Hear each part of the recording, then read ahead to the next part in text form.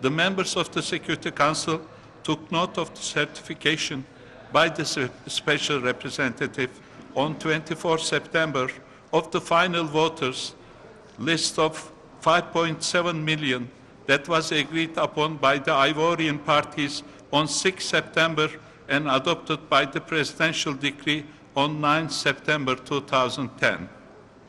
The members of the Security Council congratulate the Ivorian stakeholders for this significant progress towards a transparent, fair, and peaceful conclusion to the electoral process.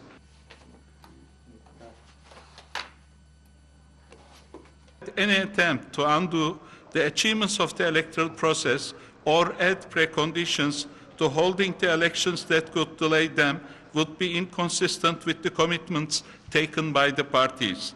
They further stress the need for the parties to ensure calm prior to, during, and after the vote.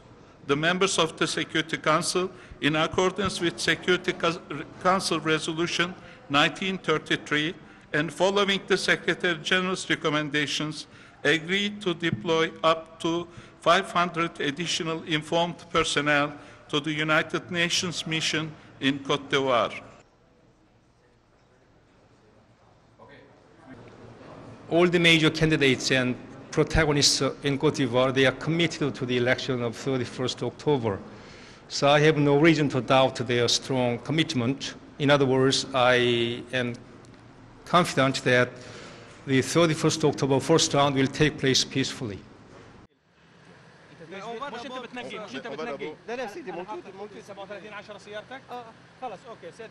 The Ivorian election law foresees a second round, which is slated to be 28th of November, in case there is no downright winner at the first round.